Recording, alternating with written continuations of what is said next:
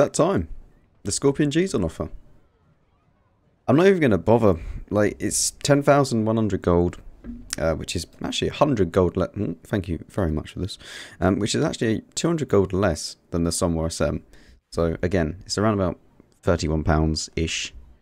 I'm just going to tell you straight up, like, this is the tank to get if you're wanting a complete safe bet to get like one of the best premium tanks that you can get to earn some money. This is one of the best credit makers in the game. It doesn't matter. It could be 12,000 gold, right? And it would still be worth it. Like, this tank is solid. It gets an insanely good gun, 246 standard pen. If you really want to fly premium, you get 311, which isn't the best, but it's okay. Like, it's more than manageable. Yeah, like, and combine this with mobility as well. You can go 60. You get 17 pound to weight. Like, there's so many good things about this tank. It just outweighs anything bad, which is the fact that it has no armor. But I mean, like, no one cares that this thing has no armor. Literally no one. Like, this thing is insane. It's the best that you can get. Yeah, if you're wondering about equipment, I'd recommend running like this, but don't... I mean, the thing is with this, you need food if you're going to boost it over the view range, because it gets such short view range at 350, I believe? Or 360.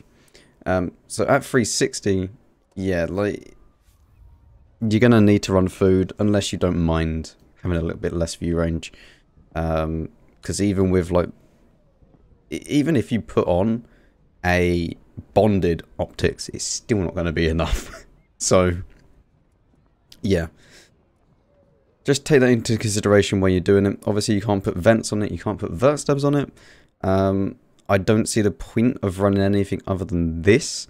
I mean, you could switch these around. Like, the gun handling is already good enough. But, I mean, it doesn't hurt to just put IRM there for the extra little buff. And, honestly, the buff to the reload doesn't make that much of a difference in comparison to the little buff to the gun handling. So, and it also increased the turret traverse as well. So, yeah, like, this thing is a credit grinding machine.